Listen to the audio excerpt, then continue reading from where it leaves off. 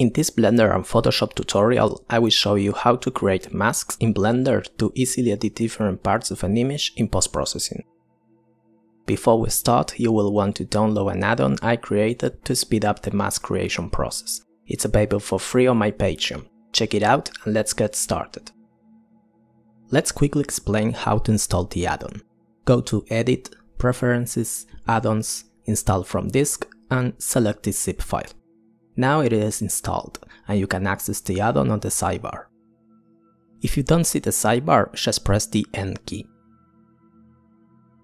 Make sure to have the standard color management, so the colors of the mask aren't modified when saving the image. Now go to viewport shading, and let's set up a few things here.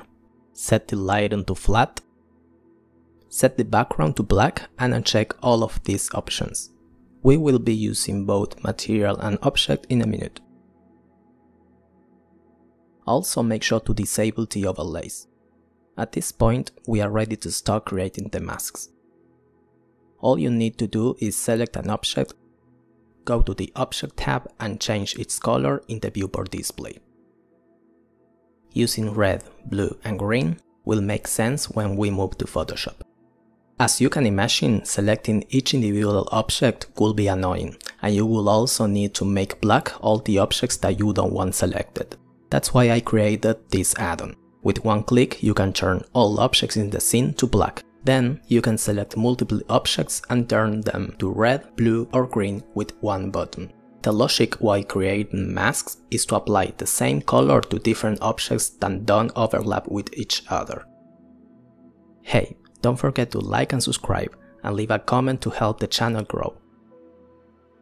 Okay, but let's say you want a mask for the floor, but the floor is part of the same object as the wall and ceiling. For this reason, we are going to create a second mask image, and in this case, we will switch to material in the viewport shading.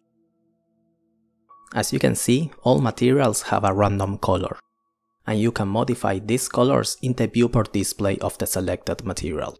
Remember, you need to turn to black all the unwanted material as well. To simplify this task, you can simply click this button here. Then, turn the material viewport shading color to red, blue or green. Now that both mask images are ready, go to View and click Viewport Render Image. Make sure to save this as a default PNG with 16-bit depth.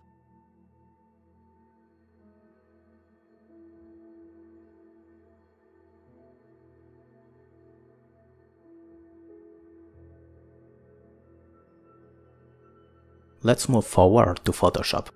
I have all the images here, plus the second option where I changed the floor and the painting. Move all the images to the same canvas by holding the Shift key while dragging the images to the main canvas. This will perfectly align the joined images. Let's bring the mask images while holding Shift as well. I like to make sure everything is aligned before starting to work. If you don't find some of these windows, go to Window in the menu bar and enable them. Let's begin with the mask. Go to Channels, click on Red, which is the floor, right-click and select Duplicate Channel. I will name this as Floor. I will repeat the same process with the green channel. Go back to the Layers tab and we can delete this image since we already extracted all the data we needed from it. Let's do the same with the second mask image. In this case, I will call this Small Table. Now I will duplicate it and call the new one Chairs. I will make a selection of the chairs and with the brush I will paint them black. So now this channel only has the Small Table selection on it. I will do the opposite on the Chairs channel. It's going to be the same process with the carpet and the plant.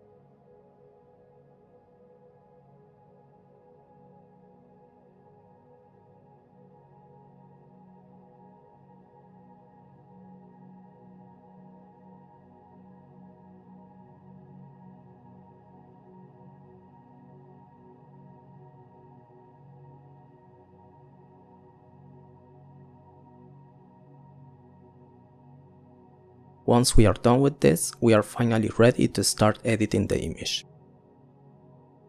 I will start with a plant, which looks kind of fake. Go to Select, Load Selection and select the channel Plant.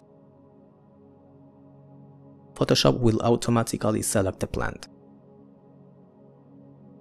With the selection, create a hue saturation adjustment and let's play with these values until we'll find a more natural looking plant.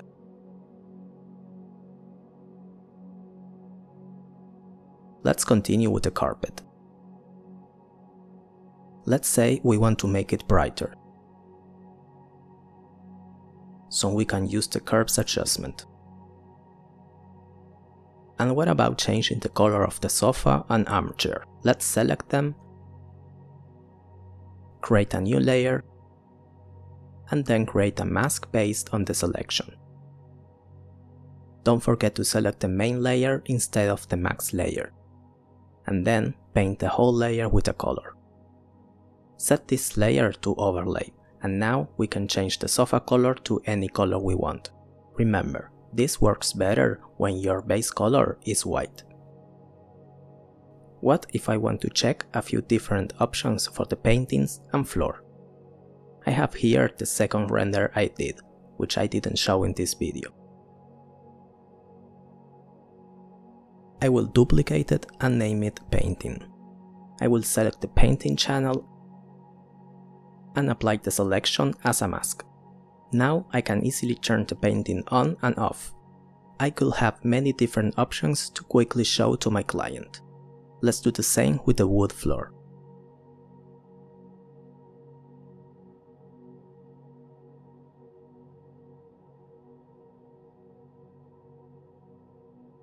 I'm renaming all the layers for better organization.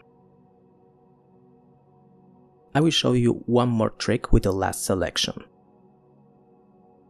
I'm modifying the brightness with the curves adjustment. And I will also modify the hue value.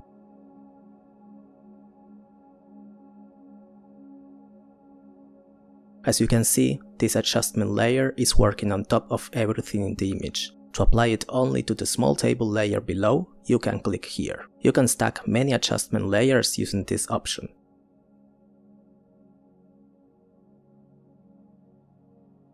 Save this as a PSD file so you can come back to it and modify it according to your client's endless feedback. Now you're an expert in Blender masks. I hope you enjoyed this tutorial. If you did, please like, subscribe and leave a comment. Thank you.